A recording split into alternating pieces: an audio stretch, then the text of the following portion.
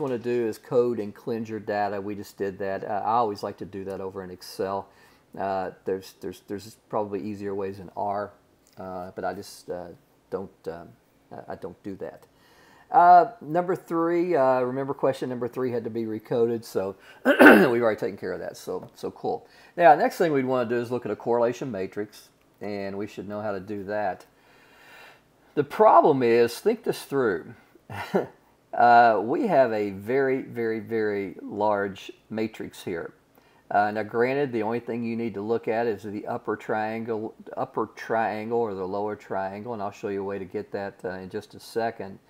Nevertheless, just by observation, this could be completely and totally overwhelming trying to go through here and determine what proportion or what percentage of the correlations are low. I like, again, I pointed this out earlier, I like to round these things to 3 places. It just cleans it up a little bit. Yeah, plus it makes it a little bit easier to read because we get our correlation matrix on 2 lines. So, but anyway, I think you drive yourself absolutely crazy if you try to examine these things and make a determination whether you have too many low correlations. So, guys, remember we did the Bartlett's test, but first thing we have to do with Bartlett's test is access the library for Psych. I've already installed the packages, so you probably have too, or at least I hope you have. So I do core test, Bartlett with my data. Remember p-values above 0.05. What do you mean R was not square? How is R not square? Oh, my bad, guys. Well, let me back up a little bit. I need to use core test Bartlett with the correlation of our data.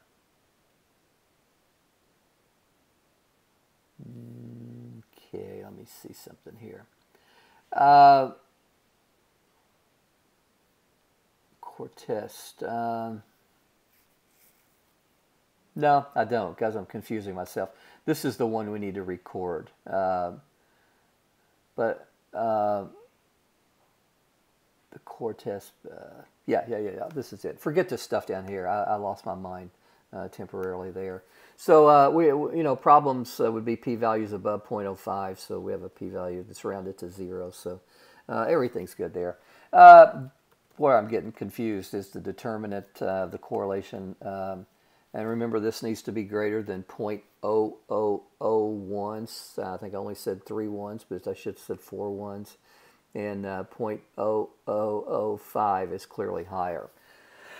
So we have no problems with too many high or low correlations. So life is really, really good. So let's go for it. So the first thing I want to do here is I want to run my first principal component analysis, and I want my n factors to be the number of variables, which are 23.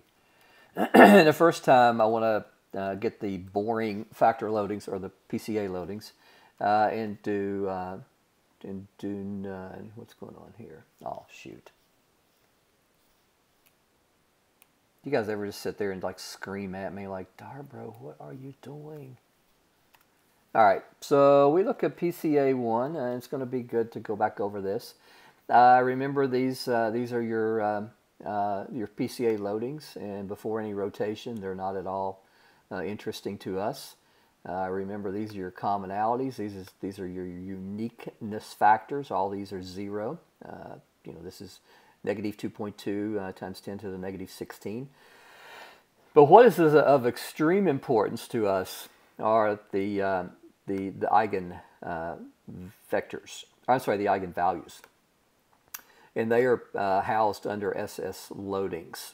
So I'm looking at this, and I'm kind of old school on this. There's a lot of new stuff out there that's kind of taken over the market, but I'm kind of a firm believer that unless my scree plot shows otherwise, I retain the components that have eigenvalues above 1. Now, I've got something going on here. That 0.99 for that fifth component is something that's interesting to me, and I'm probably going to want to examine that if there's any anything going on with my scree plot that doesn't give me a clear indication of the number of components. This fit based off the diagonal values. This is really interesting to us once we perform the rotation, but as it stands right now, that's not interesting at all. So I don't know. It kind of looks like to me that I'm leaning between 4 and 5 factors. So I'm going to do my plot, my scree plot. And I want to do $1 and what do I use there? No, values, yeah. Equals B. Okay. Now I get my plot here, and I'm trying to just really determine where the point of inflection is. So you know, I come down here. The first factor is really overwhelming. By you can tell the kind of the verticalness of that bar and how long it is, and you can see that the reason that has such length is because my first eigenvalue is about 5 times higher than my next one. So, you know, I've still got vertical. That's kind of throwing me off a little bit. So. But then I come down, and then this horizontal component, clearly I'm thinking horizontal, horizontal, horizontal, horizontal, horizontal, horizontal, and right here is where it starts to take a vertical move. So I'm looking at a 1, 2, 3, 4 component model here. And again, there may be an argument for that fifth one, but I think this is more of the horizontal inflection than it is the vertical. So gang, I'm feeling more and more cool about a 4-factor model. All right, so that's what we want to do. So let's run that again. So I'm going to call my next PCA2, and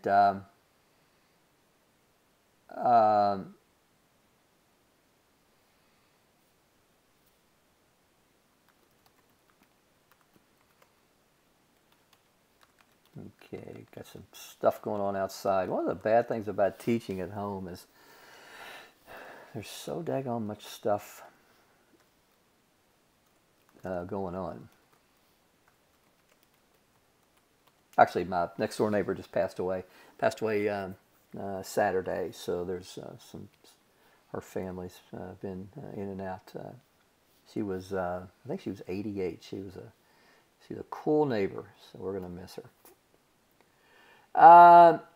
Okay, gang, you can't do a rotation until we install the library or access the library for GPA rotation. I've already installed that, so you may need to as well. And now we get PCA2, and let's see what happens. Now, gang, the PCA loadings now start to take on some meaning. So it looks like question number 1 has loaded on component 1. It looks like question 2 is loaded on component 2. It looks like question 3 has loaded on component 1, and so on and so forth. The H2, when I come down, let's just pick one, talk about it. This point 74, this tells me that question 8 is highly dependent on other questions here. So 74% of the variance in question 8 is shared with other questions. Only 26% of the variance in question 8 is unique. So again, the way you get that is just subtract your commonality from 1 to get your uniqueness. So I don't know. That's stuff that you can run around and talk about and make people think that you're really smart. Again, what I like down here is the cumulative variance with these components. We're looking at about 50%. Let me go back up and look at what it would have been if we retained the fifth one. So it went up to 55%. I tell you, I'm sticking with the scree plot. I'm going to go. I'm feeling kind of jiggy, whatever jiggy is. I don't know. That's the first time in my life I've ever used that word. I'm feeling pretty jiggy of the four-factor model. So, guys, next thing I'd want to do is I'd examine the residuals. So let's do that. So I'm just going to store these very creatively as residuals because I'm clever that way. Guys, I got to tell you, I'm in a great mood today. Got Kentucky coming on. I'm not going to be in such a great mood though if they lose. Oh shoot! What I put there? Loading sim. And you know, if this kind of stuff turns you on, you can look at your residuals. I think they absolutely drive you insane because there's so much going on. And again, what you know, if I ask you in a test question, what's that 0.56 tell you? That's just the difference between the residual from our original data, retaining all the components, to the residuals retaining 4 components. So that's a little high. That's actually a little problematic to me. But really, though, what we're going to do, we're going to be more worried about the upper triangle than we are actually the values on the diagonal. Not as much how the correlation changed with itself, because you know that started out a perfect 1. So, guys, I want to put these as a matrix because I want to do some stuff with them. So I'm going to restore the residuals as matrix. And I want my residuals. Now I want to come in with and just get the upper triangle. I think that's the way that... let's see, that'll be a miracle if this works. Upper... I may have to stop and go look that up. No, oh, wow, cool. Now I want to identify my large residuals. And guys, the way we identify large residuals is, and again, think of it. Let me back up a little bit. Why do we do the upper triangle? Well, what that'll do, it'll give me everything above the diagonal, because if you think about it, everything below the diagonal is just symmetric with everything above the diagonal. So I just need to look at those. And what I ultimately want to do is I want to add these things up and look at some means and look at histograms. And I don't want my residuals counted twice. So I just want to focus on the upper triangle of the matrix so I can just count the residuals one time when I get some of this descriptive statistics stuff. So what I'd like to do, I don't really care about sign, you know, a 0.95 correlation and a negative 0.95 correlation. Extremely high, so I'm not really into that. And it turns out that the threshold on these things is 0.05. So absolute residuals that are higher than 0.05 can rise concern. Now we're just naturally going to have some of those, and I can go through here and eyeball, like there's one, and there's one, and there's one. But how many do we have? So we can store the number in as the large residuals, or not the number, but we can store all those in as large residuals. Now, the next thing I'd like to do is I'd like to find the percentage of our total residuals that are large residuals. So I might just call this percent, because again, I'm creative that way. And what I'd like to do is get the sum of my large residuals. So how many are there divided by the total residuals. And I can do that this way. What did I? Oh, okay, I see what I did. I didn't spell correctly. You know, as much as I deal with R, it still kind of blows my mind sometimes when I get those errors. So guys, what we get there is we get a percentage of our large residuals is 36%, or 35.97%. But the threshold here is 50%. You don't want 50% or more of your residuals to be higher than 0.05. Now, tattoo this one to the brain. What happens if this? What if we'd run this and it turned out to be 60%? Then what you would probably want to do is you would want to retain more factors. So that would be a situation where I would want to go back up, rerun my principal component analysis with 5 factors, and redo everything and see what it takes to get this percentage below 50%. So, gang, what I can now do is I can look at a picture of my residuals.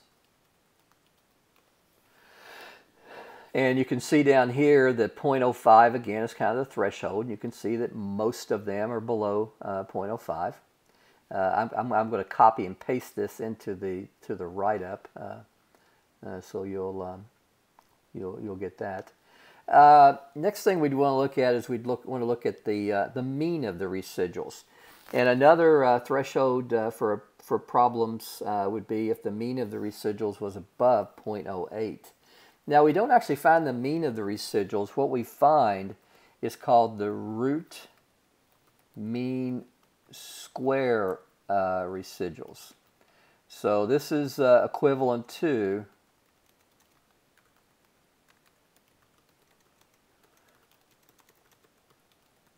the mean of the residuals, okay? Because you got a bunch of residuals that are negative and a bunch that are positive, so we need to address that. So the way I would do this is to find the mean. I would just do the square root of the mean of the residuals squared, just as it says. So our mean of the residuals here is 0.056, or I'm sorry, 0.055, which is below the threshold of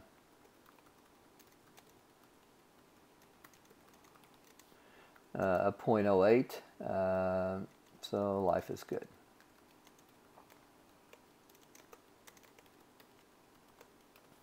Oh, wow. Okay, I didn't even type that. It just popped up. Okay, so gang, I'm feeling really good about this decision to go with 4 components. So I'm kind of ready to make things happen with the reporting this, and if I wanted to do something with the factor scores, I would feel very comfortable doing that. Now, let's review. All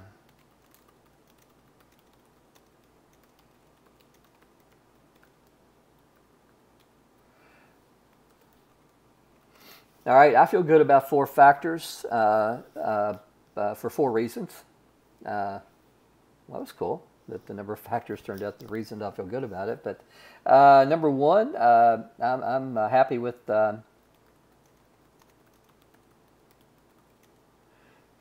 greater than 1 and the scree plot.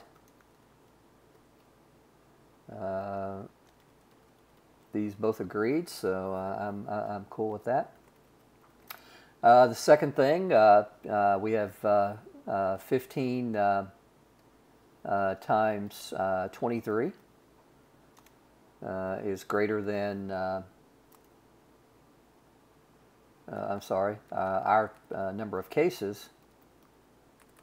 So 20, I forget how many cases we had. Well, let's just say our number of cases,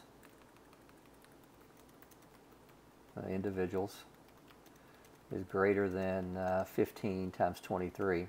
So 15 is just the multiplier, the constant. So I'm happy with the sample size. The third thing, we checked our residuals. And found out a couple things. Histogram was bell-shaped. And it appears it came from a normal distribution.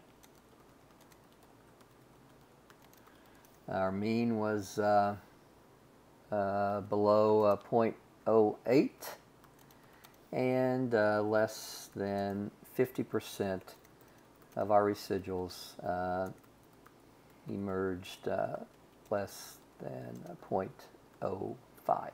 Okay? So I'm feeling good about this stuff. And finally, the fourth reason I'm feeling good about the four-factor model is our model fit from the output is greater than 0.90. Now, guys, I don't think I really focused on that, so let's go back up here.